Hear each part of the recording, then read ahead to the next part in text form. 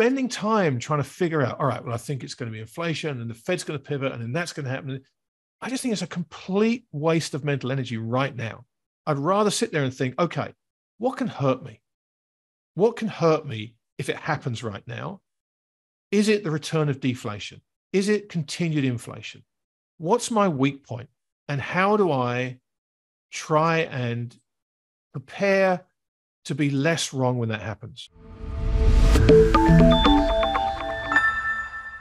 Welcome to Wealthion. I'm Wealthion founder Adam Taggart. Thanks for joining us for part 2 of our interview with macro analyst Grant Williams. If you haven't yet watched part 1 of our discussion with Grant, in which he explains why switching from passive to active management will be the key to wealth preservation and growth from here, head over to our channel at youtube.com/Wealthion and watch it there first. It sets the context for the investment themes we discuss in this video. All right, let's get started watching part 2 of our interview with Grant Williams. All right, well, look, in kind of beginning to wrap this up here, I want to get to sort of the type of future that you're preparing for, right? Because you said that as an investor, that's one of the things that you need to be doing right now, right? Is first getting your primary plan straight, right? And I would say, I'm painting with a broad brush here, but with the majority, if I look at the consensus of the folks that I've been interviewing recently, I'd probably synthesize it into the most probable path that the consensus opinion seems to project right now is we'll have some sort of rally or you know, things will hang in there in the first half of this year. China opening, markets still, you know, divorced from the data, you know, whatever, that'll last for some period of time. The China reopening surge will kind of moderate at some point, and then the data will probably start to win out over the market hopium, and then potentially that's when, you know, recession hits. And we haven't even talked about the lag effect from the 450 basis point of hikes that have already been done, hitting in full force, right? Because it takes them a while to manifest in the real economy, right? So it's sort of like, okay, things will hang in there for the first half of the year. They'll probably start to go off the rails at some point in the second half of the year. And then at some point, lo and behold, the Fed probably will be forced to pivot by some systemic crisis somewhere. And then we're going to see like a big central bank rescue. There'll be a policy reversal. There'll be lots of stimulus again and whatnot. Just love your reaction to that. Does that mesh with the consensus of what you're hearing? Do you think that there's another outcome that has a higher probability standpoint? And again, this is all going to change as we get more data. Sure. I'm smiling because let's say you're absolutely right. Let's say that is what happens. What are you going to do with that information? What are you going to do with that roadmap you've just laid out? Are you going to try and time all those swings? Because even if you're right about the path it all takes, if you're going to make money out of that, you've got to get every single one of those turns. You've got to position yourself for the first bit, get the turn, position yourself for the next bit, get the turn. It's so complicated. And there's not one man in 1,000 or one woman in 1,000 that has the ability to get that right. So you're trying to thread an incredible needle without this backdrop of a rising tide that you know is going to push everything higher. Ultimately, so if you're wrong, you may just have to wait and everything's going to float higher over time, right? So if you get so spending a whole lot of time thinking, okay, here's the way I think. And my dear friend Felix Zulauf, I talked with him at the tail end of last year, and he is as brilliant a man as there is at doing this stuff, at figuring out how things are going to change. He's extraordinarily good at it. And talking to Felix off mic about how difficult it is makes you realize if he thinks it's difficult, I'm not even going to try. Exactly. Right? Because I don't have Felix's chops. If I had Felix's chops, you know, I'd be living on my own island somewhere, right? So spending time trying to figure out, all right, well, I think it's going to be inflation and the Fed's going to pivot and then that's going to happen. I just think it's a complete waste of mental energy right now. I'd rather sit there and think, okay, what can hurt me? What can hurt me if it happens right now? Is it the return of deflation? Is it continued inflation? What's my weak point? And how do I try and prepare to be less wrong when that happens? You know, my friend James Aitken, who again I spent 4 hours interviewing in London recently, you just a brilliant, brilliant thinker. And James's point to me the whole way through was, look, I spend my life trying to be less wrong. Every day I try to be less wrong. Mm-hmm. And it's such a great way to think about it, right? So I think the path you've laid out is entirely plausible. I absolutely could see that's how things could go. And I don't know if there's a consensus. I don't think I talked to enough people to know what consensus is, but I've certainly heard that pathway posited by an awful lot of smart people. I just don't know what the hell I'm going to do with that information, because I'm not going to sit there and try and time all those, because every single point you transition to was a complete pivot in the narrative. It's a complete about face. It's not, we're going to go up and then this is going to happen. It's going to push us higher. And then that's going to happen. It's going to push us a little bit higher. And then we're going to hit the top and go down. It's, this is going to happen. And then it's going to turn. And then this is going to happen. It's going to come back in. And I'm just not going to spend the time trying to trade all that. I just think it's a mug's game. And I know I'm not capable of doing that effectively like Felix can. So I'm not going to try, because I think we've all been tricked over the last number of years to think we're all brilliant traders. We're not. Rick Rule says all the time, don't confuse brains with the bull market. And he's absolutely right. Yep. So we've had a bull market in just about everything. It's over. And do we start another one? Maybe. And if I see signs that it's in a bull market, great. It gets much easier again. It's right. We've got a bull market. Things are going to go up. So I can buy them. I can own them. And there might be some periods where I'm down, but the tide is higher. We just can't say that now. So I just, it's a weak answer to your question, but with all that as consensus, I just have no idea what to do with that information. Well, but this dialogue's instructive, right? Because there are a lot of people, and I would put myself in this camp too, which if they think, okay, that may be my default projection of what's going on, then I got to ask myself, at least in the first part of it, do I want to participate in that? Or is that more like picking up nickels in front of the steamroller, right? Am I better if I think there's good odds of recession coming this year with earnings compression and stock prices coming down and all that type of stuff? Do I just get super defensive? And yeah, maybe I miss a little, rally here at the beginning, but I'm not wiped out, right? If my default scenario hits. Right. Look, we love those sports analogies, right? So you're basically standing at the plate and there's a guy throwing 95-mile-an-hour knuckleballs at you. You want to swing at all those, or do you want to wait till his arm gets tired and you get some guy that throws, a fastball straight down the middle of the plate and swing at that? Because that's the way I'm thinking about this. I don't want to try and hit all these really difficult pitches, because if I'm wrong, and there's a high chance that I'll be wrong, even if I'm not wrong in direction, I'm wrong in timing. This is just infinitely harder. So I'd rather, as I say, think what can hurt me, try and mitigate that as best I can, and then wait for a signal that, okay, I can see things lining up, that there is a tailwind again. There is a reason for things to move higher over time, not just for the next X amount of months. And then I've got to get out at the right time and get in at the right time when it's, like I said, I don't know, unless you give me the exact dates when those churns are going to happen. I don't know what to do with that information, because just think of the torment of trying to trade 5 swings that you just described to me, get them all right, and come out the other side, fabulously wealthy. I mean, like I said, you got rich the last 10 years. You've been in markets. Just don't give it away. That would be crazy.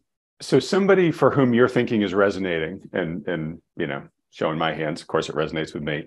But okay, so you can sit in cash. Right, you can sit parked in cash, right? As you said earlier, you can actually be parked in instruments that now pay you a return to kind of wait, right? And mostly I'm thinking about, treasury bonds there, sovereigns.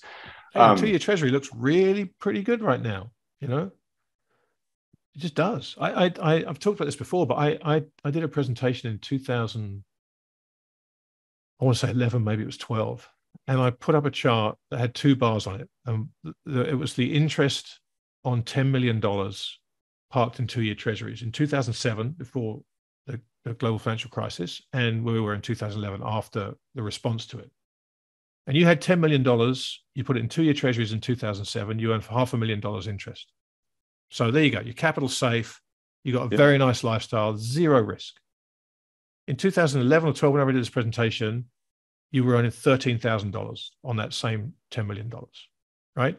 So there was no risk-free return. You had to invest your capital to Right. stand still. Which was the great evil of QE, I think, where just it forced people out on the risk curve. Yeah. Yeah. And the people I talked to had spent their lifetimes saving up $10 million so they could retire, and they couldn't do it. It was heartbreaking. But now we're back to those kinds of levels. We're back to 4.5%, 5%. So you get $400,000, let's say. That's 4% on a 2-year treasury. You can earn $400,000 of income if you've got that $10 million. And obviously you can, I just picked that number out of the top of my head, but whatever it is, whatever you've saved up, you can earn a half decent return. And look, yes, it's not going to completely match inflation, but assuming you're not spending all of your income, your life, there is a buffer between what your outgoings are and your income, which hopefully most people have managed to solve for that problem. It's going to take away a lot of that inflationary pain in the short term until you get a sense of, okay, now we know how all those questions, all those swings that you talked about, now we know how they've resolved themselves. What do I do now? But before, if you were earning $13,000 on 10 million or, $1,300 on $1 million, you didn't have that choice to just say, okay, I'm going to be patient here. I'm going to be patient, wait for that fat pitch. All right, great point. And Grant, there's one last topic I want to close with you on. And real quick before I get to that, though, just to close out this one, in the past, you have been, I would say, a fan of hard assets in general. And given that it sounds like your default concern here is more on the inflation side, are you still a proponent of owning some hard assets? And I'm guessing maybe you might be less as because I think they're going to just vault higher in price, but almost more as just a capital preservation tool or purchasing power preservation tool, right? Yeah, look, I've never owned hard assets, particularly precious metals, thinking they were going to go higher in price ever. That's never been my reason for holding them. It's always been capital preservation and purchasing power protection. That's it, period. And so I've held precious metals for, I don't know, almost 20 years now, I guess. Maybe a little over 20 years. I've never sold any. At times I've had a bigger allocation to them. My bullion I've never sold. I may have had some allocation to mining stocks at various periods of time and cut those and been down, or maybe, made some money and not reinvested into precious metals to keep that percentage the same. But right now, I've got a significant allocation to precious metals because they do the things that I've just talked about that I'm worried about, right? How do I protect my purchasing power? How do I protect my portfolio? I think they do that very, very well. And so, for me, having treasuries right now makes sense. Having gold makes sense.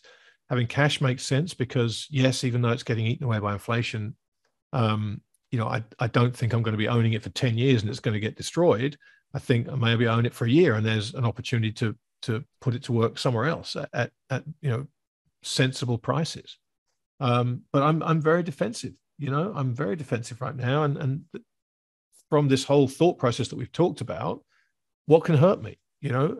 Being fully invested in risk assets and being wrong can really hurt me right now, because I think without that tide we've talked about underneath, that undercurrent of rising prices in asset markets, if I'm wrong, it could be really expensive. And I don't want to take that chance. I've been very fortunate in these last few years that thanks to stimulus and thanks to all these other things, the stuff I've owned has just gently floated higher in troublesome times.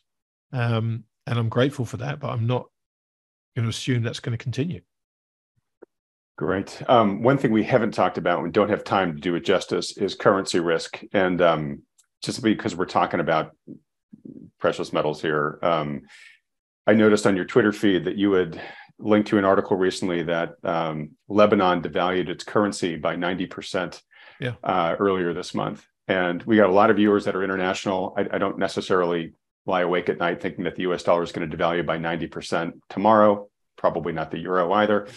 But this this example just shows that this still can happen, right? And Sure, so sure. if you're in a country where you have some concerns about the currency, especially if the dollar strengthens again this year, or just if your country is sort of on the ropes, again, hard assets provide good shelter there. Not enough time to do that topic No, justice. but most of those countries, if you go over there, you'll find most people do own hard assets because they've faced that risk for a considerable period of time. And so it's in places like the West where we haven't had a devaluation, in America since, not a one-off one since 71, really. So we haven't had to face that. So there's low precious metals ownership. But Lebanon, I guarantee you, there are a lot of people in Lebanon that had gold for just this reason. Turkey's the same. People understand that owning gold to as part of their savings will work in times of devaluation. All right. Well, look, the last question before we wrap things up here, Grant, which is, like I said, you're the gold standard in my eye for these long form macro discussions. And I've been sharing on this program the growth that Wealthion has seen as a channel, which has surprised nobody more than it surprised me in terms of how quickly it's grown since we launched it a year and a half ago.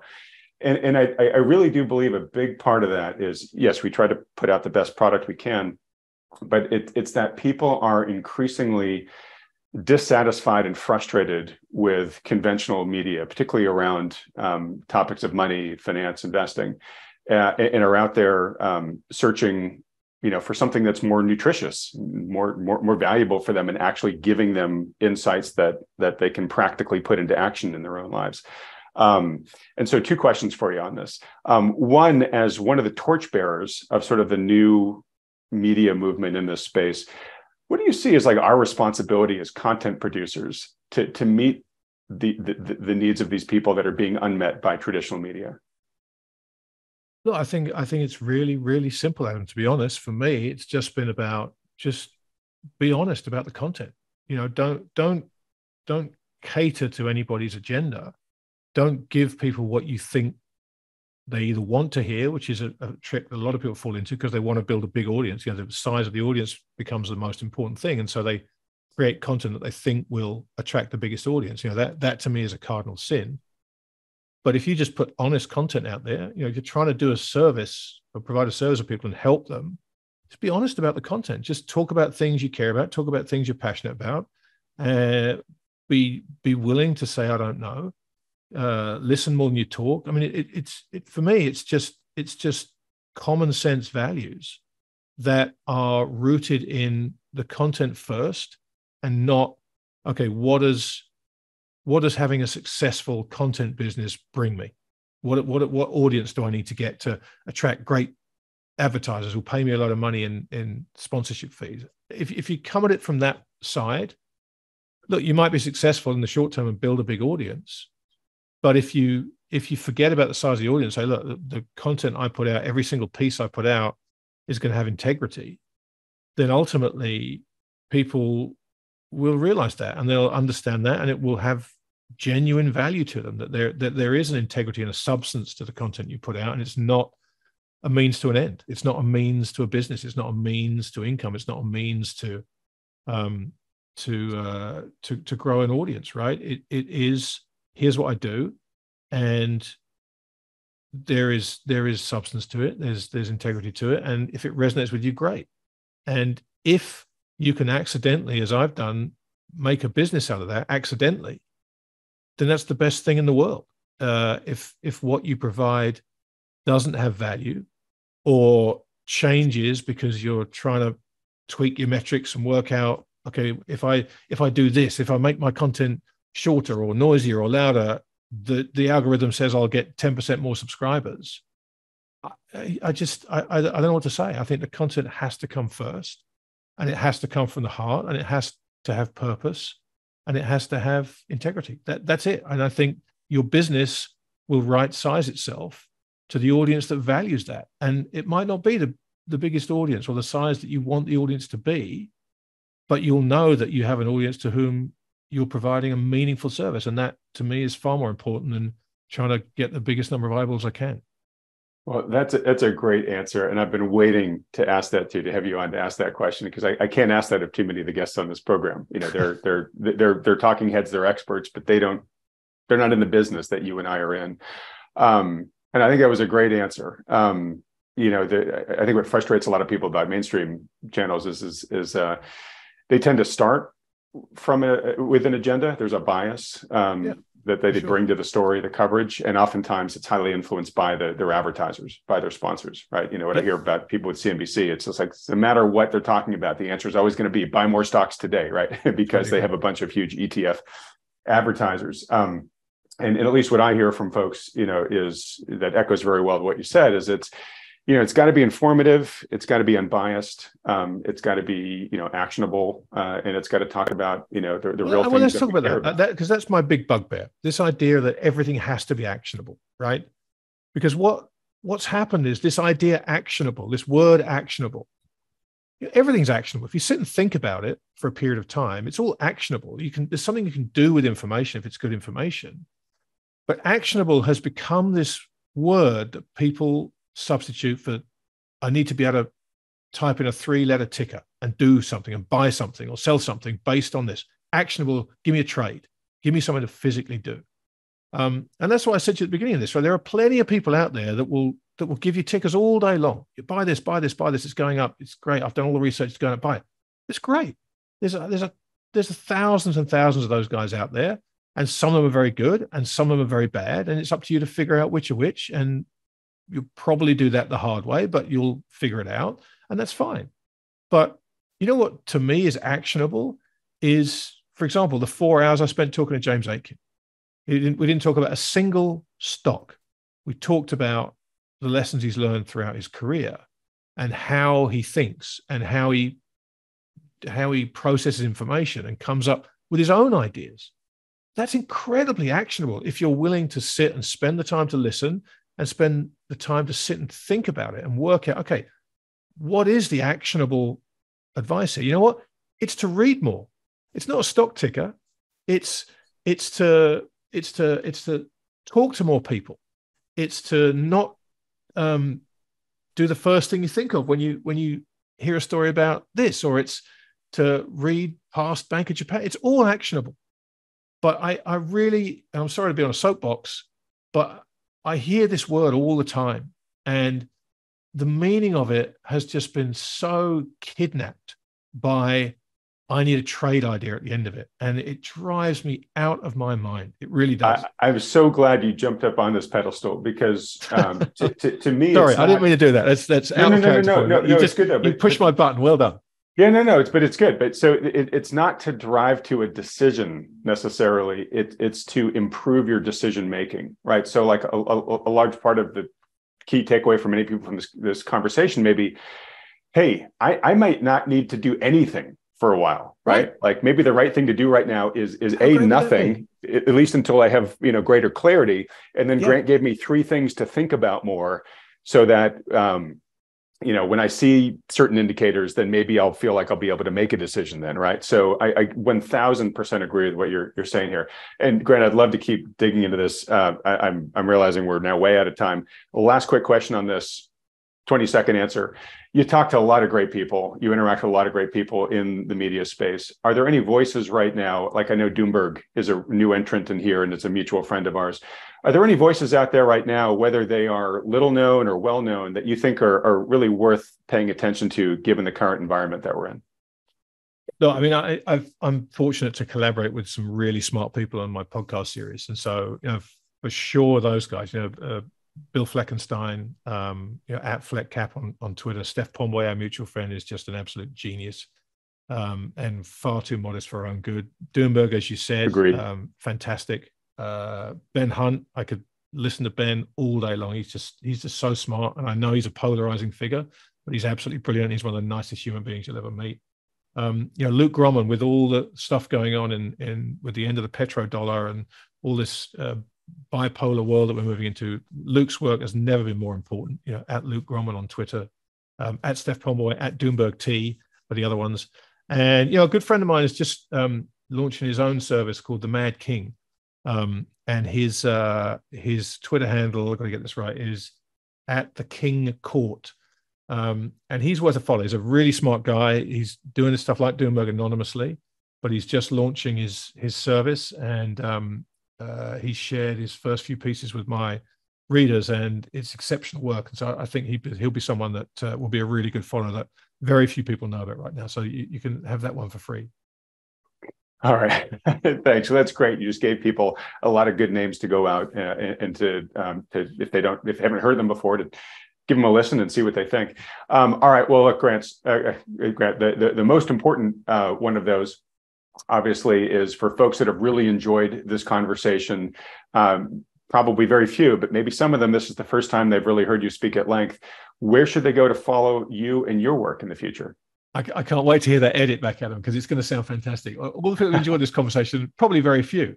It's going to sound really great when you play that back. I meant probably very few have not heard of you. It's really, yes. I know. I'm only pulling a leg. It's very simple. Grant-Williams.com. Everything's on there that you need to know if you need to know anything.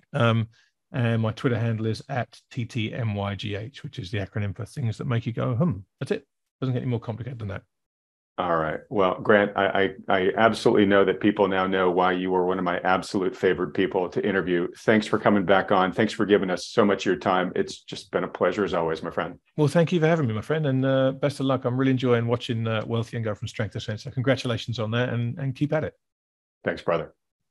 All right. Well, now is the time in the program where we bring in the lead partners from New Harbor Financial, one of the financial advisory firms endorsed by Wealthion. Normally, I'm joined by both lead partners, John Lodra and Mike Preston. John is away this week, so Mike will be carrying the water of two men. Mike, love to hear your thoughts on Grant's excellent interview there. Obviously, I think, as I said, you guys owe him some sort of spiff or some sort of thank you basket for setting up the ball so well for you guys in terms of really making the very eloquent argument of why active management is going to be so important going forward. And just as important as the investments you pick for your portfolio, for most people, probably more important, is going to be picking the right advisor who's got the right skill set and the right mindset for the type of investing environment that we're heading into. So anyways, what were some of your biggest key takeaways from the discussion with Grant? Thanks, Adam. Got a lot of respect for Grant Williams and the work that he does. And I think he puts things very succinctly in a very straightforward way. You know, he says that buy and hold strategy is probably done. A lot of people have made a lot of money over the last 10 years just by buying and holding the market, or certainly by buying and holding certain stocks, FANG stocks, for example. It didn't really take much other than just staying in it, which is difficult to do. Difficult to do because none of it made sense. It doesn't really make sense at all still. It's a very, very dangerous, very confusing market. Grant says that it's probably one of the most confusing markets, and it has more conflicting signals, I think he said, than any other time he's seen in his career. I certainly agree that the macro environment is terrible, and yet it's all about the Fed. Even in this interview, most of the talk is about the Fed and what central banks are doing, and I don't blame him for that. Frankly, that's all anyone talks about for the most part, because that's all that has mattered. And I believe we're entering a point where data is going to matter more. I'm surprised that it's gone on this long without data mattering, but you have to convince yourself. I think that Grant said you can't have conviction unless you're convinced that data doesn't matter. I think that's what he said. We think the data matters. It hasn't mattered for a long time, and we think it's going to matter soon. But buy and hold strategy is probably done. And he cites a lot of different things in his talk. He talks about Jeremy Grantham, and Jeremy Grantham thinks that at best we're going to have a flat environment in this market for a bunch of years. I think that's probably the best case scenario, that maybe the market could trade sideways and catch up to itself. More likely, the market will have a steep decline at some point when the realization phase sets in that there is no plan B, that it's only money printing and there is no other lever to which to go to. So the Fed really doesn't have any plan B. And even Jeremy Grantham has reiterated his call that we're in a super bubble. And he admits that he doesn't know the timing. He doesn't know the exact path, nor do we. But a decline of 50% or more from these levels wouldn't even get us back to undervalued. They might get us back to fair valuation. somewhere around 1,800 or 2,000 on the S&P is a level that you might expect 8 or 10% returns in the S&P 500 over the following 10 years. Right now, in my opinion, we're looking at negative returns. So there's so much else to go into here. One last point. The Fed is going to be less able to do what they've been doing, what they've been getting away with for so long, because finally inflation is here and it seems pretty persistent, even though we've seen inflation go from 9% or so down to about 6.4% as of yesterday's print. It seems like it's going to be more persistent.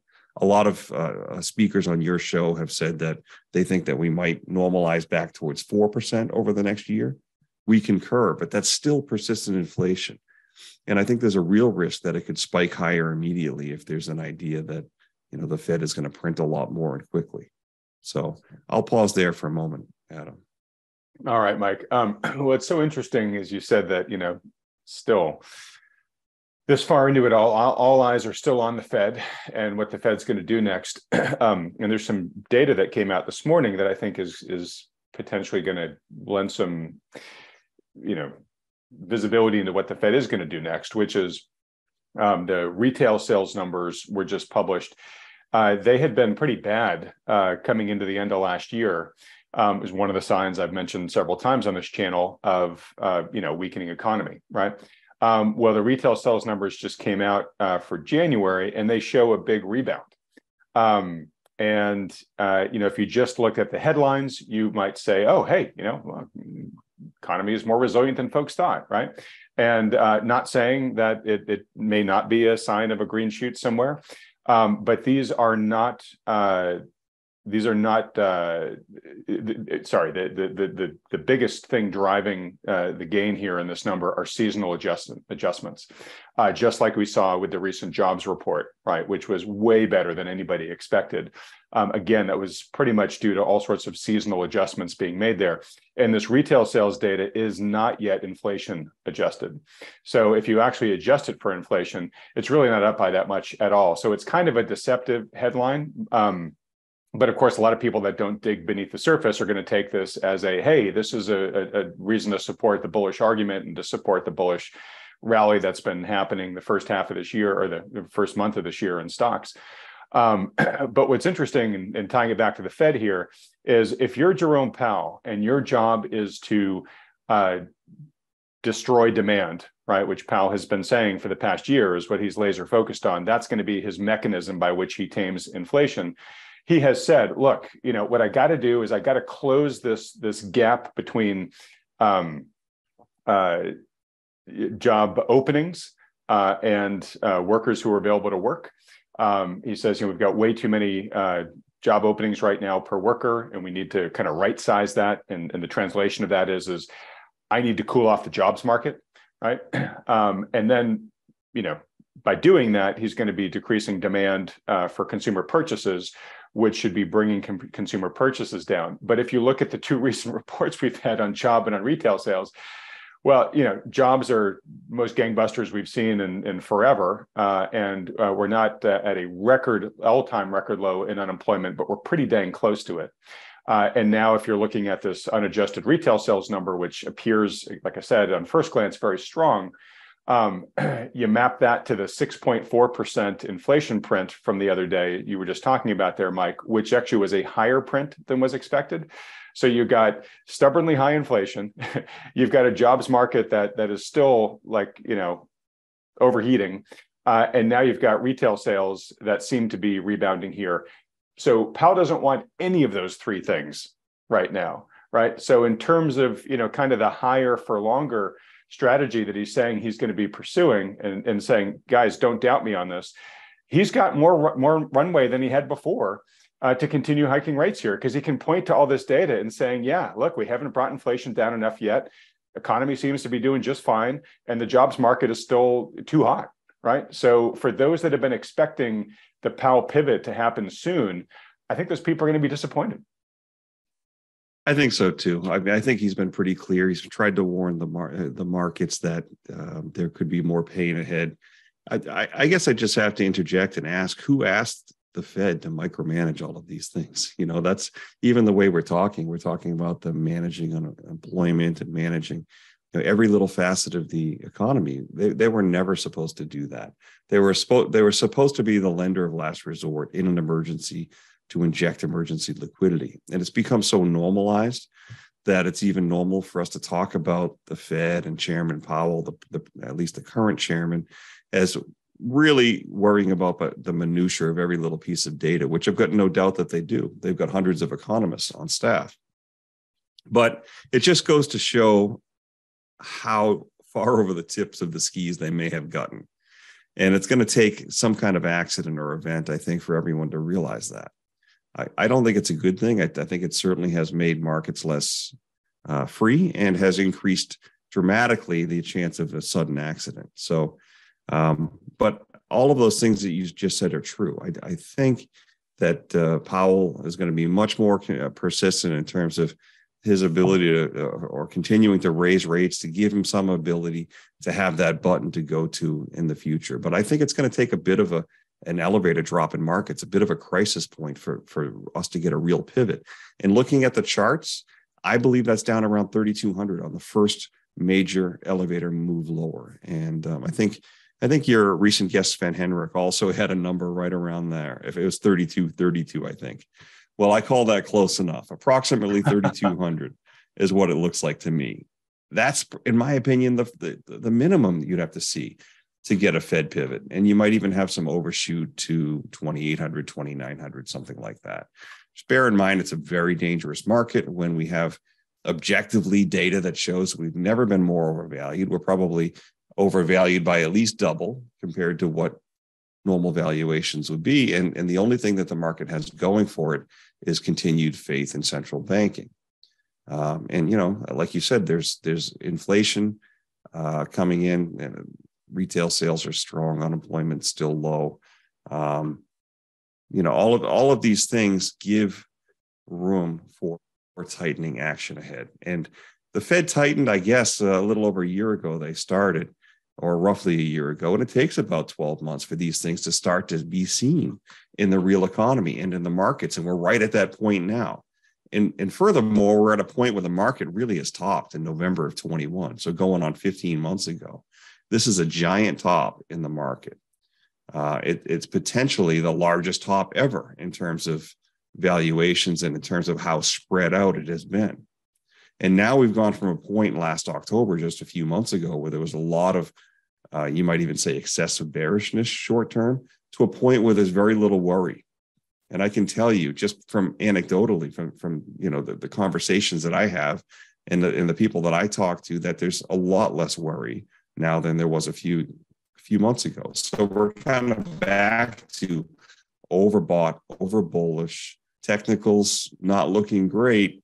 They're looking better, I'll give you that, but they're not looking great in some aspects. I think there's some real risk that we roll over and we make that move lower. And then maybe we could talk about a pivot.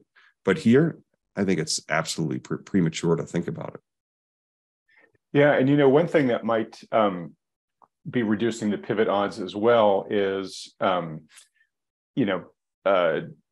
we've had some of the experts on the Fed talk in the past about how there are a lot of doves on the Fed Board of Governors, and the Fed tries to vote unanimously, but there are a lot of discussions that happen behind closed doors. And gosh, when was it? It was at some point last year we had Danielle DiMartino Booth on, and she was talking about kind of the Game of Thrones that had been going on and behind closed doors at the Fed, where you had a couple people making power plays to see if they could be jockeying to, get Jerome Powell's chair, the next time the president decided he wanted to appoint somebody. And Lael Brainerd had been kind of at the top of that list, and she's historically been a really big dove. She's the vice chair of the Fed right now. Well, she just accepted a position yesterday to head the National Economic Council, President Biden's National Economic Council, and that's going to require her to resign from the Fed. So even though the composition this year of the Fed board is still pretty dovish, one of the absolute biggest ones has just walked out the door. So that should help Powell a little bit in terms of if he wants to continue to hold resolute to the more hawkish higher for longer program. it's one less person who might be trying to fight him on that. I also want to just bring up a tweet here really briefly that Alf Peccatiello, who's been on this program recently, put out there because it makes a good point.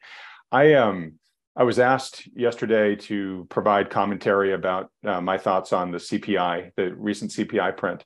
And I got a little bit of pushback on it because I raised the possibility that the Fed may be over tightening at this point in time because of the lag effect of basically most of the 450 basis points of rate hikes it's done so far haven't really fully hit the economy yet.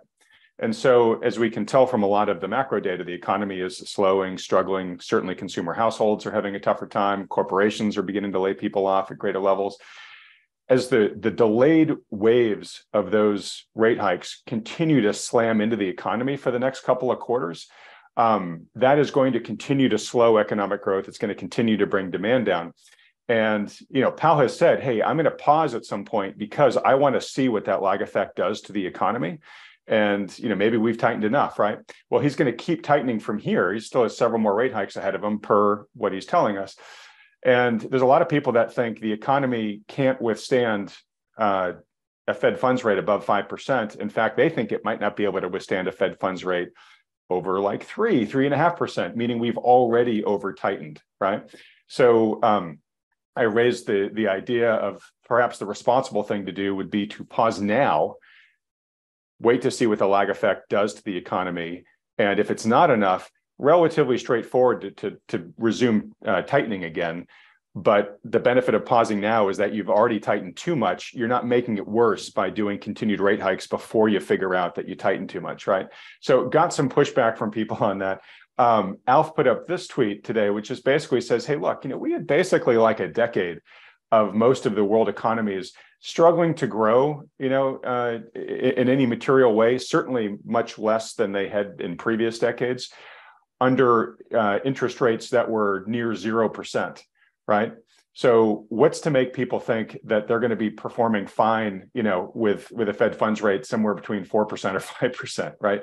It just sort of stands to reason here that, like, look, if they were able to do anemic at best under the most generous interest rate policy in human history, now that we've very quickly and very sharply raised the cost of capital here, I think a thinking person says, they should probably be struggling a lot more under this new regime. But for some reason, the markets are feeling pretty sanguine still here, Mike. So what do you think about all that? What's going to be proven right? I think I can't explain it. I can tell you, I talk to many people every day, and we often commiserate about how it doesn't make any sense. It defies logic. The markets are still floating up here at, roughly 4,200 on the S&P. And you can get 5% on a close to 5% on a 6-month treasury bill, 4.7% or something right now. How can that be? If the data is correct, I think the data is correct, that we think the S&P will have annual, negative returns in the low single digits, maybe -2, -3% at best is what you could expect from these valuations, unless the Fed can continue the magic forever. Why wouldn't you just take the 5% you can get on the treasury bill? This doesn't make sense. In Grant, I'm just looking at my notes here, Grant Williams talked about onshoring and deglobalization. That is happening. It's continuing to happen. That's going to guarantee higher costs, he says. I agree. And that's going to produce inflation. It's going to be inflation and a drag on growth. Yeah, exactly. And so that could dampen the Fed's pivot when it eventually happens. So I can understand that, maybe the Fed's already has gone too far. Maybe they should stop now. A lot of people criticize the Fed. Maybe they should stop tightening, that they're going to create an accident. I would somewhat facetiously say that they really should have been out of the system the whole time. So it's assuming that they can micromanage the economy and the markets, that maybe they should step back and take a look. Your argument, they should see what happens and then maybe react later. But here's the problem. What if they can't micromanage things? They've been able to so far, at least with the one lever they have: print more money, the market goes up. Print more money, the market goes up. I don't know who's going to be proven right. I think that there's going to be a price to pay for the amount of constant intervention that there's been. I think there's going to be some kind of financial accident that will surprise to the downside. That's what history shows us. Then I think we get the pivot. If I had to pick a side, that's what I think happens. And I think they probably continue to tighten a little bit here because they know that they need more leverage when that inevitably happens. So that would be my take. The big caveat is nobody knows for sure. We're all just speculating. Right. Although the market does agree with you in the sense that the odds for future rate hikes have gone up since the 6.4% CPI print came out. All right. So I want to end on a topic that Grant and I talked a bit about, which was this: as people get more pressed, right? They become more like their vision, their field of vision narrows, and their focus goes down Maslow's hierarchy of needs, right? And it switches from speculative, okay, how many gains could I get, to just, I just want to protect what I have, to I just don't want to lose everything, right? And as they begin to feel more and more threatened by volatility and uncertainty in the stock market, and right now we're getting a little bit of a reprieve from that. But if we resume, a bearish trajectory here, that'll certainly stoke those fears again. But you marry that with the decline in most households' biggest assets, right, which is the value of their home, right? We're seeing that the housing market nationally has definitely rolled over, and certain metros are getting really walloped right now. But the trajectory there for 2023 very clearly looks like it's highly likely to be to the downside. And then you marry that with job instability, right, where people are beginning to see the hiring freezes, the removal of benefits in a growing number of industries, the layoffs coming, right? And so you begin to get that tunnel vision of just, hey, my option set is shrinking. I'm not really worrying about all the fun stuff. I'm just really kind of focusing on survival right now. You guys talk to people all the time, right? That's what you guys do for a living as financial advisors, both your existing clients and people that are, reaching out to you guys for help.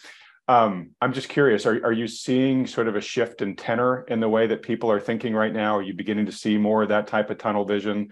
And I guess maybe if you are, we could talk just very briefly about what are the types of conversations you can have with people who have those concerns, right? If someone's watching their portfolio get a little shaky, if they're watching their home price coming down, if they're beginning to feel nervous about work, is there value you guys can provide to them as financial advisors to have a conversation to help them determine what planning they should be doing given those concerns in their lives? I think we can bring perspective to them. We can give them some perspective that they may not be able to have on their own. They may be deep inside themselves or in their emotion. They may have some fear that we can help alleviate, or conversely, they may not have enough, depending upon what their outlook is on things. Some recent conversations I had this week, most of them were people that were looking at last year's results, and they said, "Hey, I'm down 20%. What's up with that? That doesn't feel right. I'm concerned." And hey, just to be clear, those weren't last year's results for your portfolio. No, right? My understanding is you guys were pretty flat for the year, which is great on a relative basis. So these are people who managing their money in some other way, saying, "I got burned. What do I do next?" Yeah, absolutely. That's right. And, the average loss might be 15 to 20% for people that are out there either doing it on their own or they're in some kind of managed program. But that's not a surprise. And that's not a knock on anyone in particular. The market, the S&P was down about 20%, just under that, but close to 20%. So it's the first time in a long time. You might even say modern recent history, last 15 years or so, the first time that people really saw an annual result down like that. And it's like, hey, what's going on here? I thought markets only went up every year. It was okay if I'm up 10, 15, 20% every year. That's all I really ask for. Well, that's asking for too much, because the only reason we've seen that is because we've had the biggest blow off top in our lifetimes due to printed money. And so then it's inevitably going to correct. And so I said earlier in this conversation that this is, based on the charts, one of the biggest tops we've ever seen, probably the biggest top And it's a rolling top of going on about 14 months now. And all that happened with last year's give back is we gave back most of the blow off top gains in 2021. If history is any guide, we're not even through the first phase of this bear market. We should see a move down towards the low 3,000s to 3,200, which is a drop of over 20% or so from here.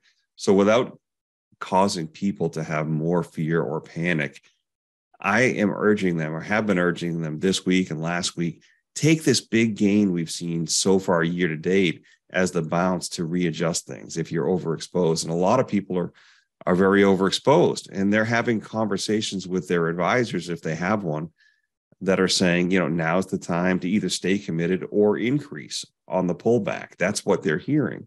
And we're saying decrease on the bounce in the market. They're seeing a pullback in their accounts.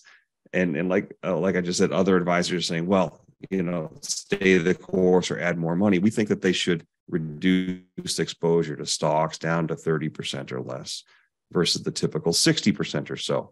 So we'll give them perspective to step outside themselves and say, you know what, I really made a ton of money.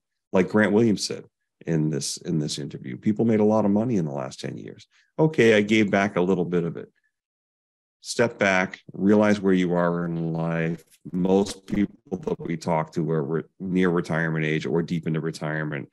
Nail down some of those gains that you got and reduce risk. And we can help them do that with perspective. I think that's what we're doing best right now. All right. Yeah. And, when you're talking about people contacting you who are down 20% or whatever, if that is somebody who is sort of later on in their life, they're closer to the finish line in terms of how they're building their wealth, that's a loss of a bunch of years that you just took off the table last year. Right. So obviously, what you guys really focus on is trying to help position people so that their odds of having that type of drawdown late in the game are much lower. Right. So, all right, great. I really appreciate you sharing that answer, Mike. One, just for the insights, but also to let people know that there are people out there. My wife's a therapist. I always encourage people, hey, never hurts to kind of have an impartial third party in the room to help you and your partner, think through strategies of ways that you could, manage your relationship better. Right? There's just kind of no downside to doing that. Same thing on the financial side of things, right? If you're wrestling with some of these big questions, what do I do if I lose my job? Should we sell our house now or wait? All that type of stuff. It never hurts just to have a consultation with a smart financial advisor who can help sort of at least help you with the framing to figure out how to answer those questions. And as you said, Mike, maybe sometimes add some context, like, hey, maybe you're a little bit too driven by your fear right now, or, to your point, hey, maybe you're being a little too magical thinking here and you need to, start doing some scenario planning just in case you're wrong, right? So anyways, that's a good segue to wrap things up here, which is week after week. Like I said, Grant did a much more eloquent job than I can do about making the argument for both taking an active management stance with your portfolio in this new environment, but also finding a good advisor who has the ability to do that well, understands all the macro issues that Grant and you and I have been talking about here, Mike, put together a personalized portfolio plan for you, and then manage it for you if you're a regular person with a real life who doesn't have the ability to just be watching the markets every day, right? Which I think applies to almost everybody, watching this video. So if you want to schedule one of those free consultations, just go to wealthion.com, fill out the short form there. Again, it doesn't cost you anything. There's no commitment to work with these guys. It's just a financial service that our endorsed financial advisors offer to help people hopefully position themselves more smartly for what may lie ahead of us. And if you want, you can talk to Mike and his team there at New Harbor directly as well. All right, then, folks, and wrapping up here real quick, just want to remind folks of two resources. One is I've been getting a lot of tweets and emails and YouTube comments recently about folks saying, hey, Adam, what's that URL for the layoff survival guide that you've been talking about? Because I just lost my job, my spouse just lost their job, et cetera. Boy, I wish I had read that sooner, but can you direct me to it? If you have not read that guide yet, folks, just go to wealthion.com/layoffs. You can get it there for free. It does have a bunch of steps you should take immediately if you do get surprised by a layoff, but it also has a bunch of advice in there that you should take before you get laid off to reduce the probability that you'd be one of the victims if your company does need to start cutting staff. And then last, I want to remind folks that our spring conference is coming up next month. We're about a month away from it right now. That's on Saturday, March 18th. And if you can't catch the live event, there will be replay videos that get sent for all the elements of the conference, both the presentations and the live Q&A, to everybody who registers. So don't worry if you can't watch live, you're going to get those videos. The speaker list is awesome and continues to grow. I won't rattle it off here because I've mentioned it on a bunch of the past videos, but to learn more about the event and to still lock in that lowest early bird price, just go to wealthion.com/conference. All right. And if you enjoyed having Grant on this program, would like to see more great guests like him, as well as have Grant come back on here, let's maybe say in Q2, do me a favor, support this channel by hitting the like button, then clicking on the red subscribe button below. Mike, another great week. Thanks for joining me. It was fun to have you on twice this week. Everybody else, thanks so much for watching. It's been a privilege to be here twice this week, Adam, and I'll see you next week. Thanks a lot. If you'd like to schedule a consultation with one of the financial advisors at New Harbor Financial, simply go to Wealthion.com. These consultations are completely free, and there are no strings attached. The good folks at New Harbor will simply answer any questions you have about your investment goals or your portfolio and give you their best advice given their latest market outlook. They're willing to do this because they care about protecting people's wealth, and because Wealthion has connected them with so many thoughtful investors just like you over the past decade. We started doing this because so many people have approached us in frustration, looking for a solution because they're feeling out of alignment or downright ridiculed by the standard financial advisors who have been managing their money. You know the type. The kind that just pushes all of your money into the market, scoffs at the idea of owning gold, and when you bring up concerns about the market's sky-high valuations, they say, "Don't worry, the market will always take care of you."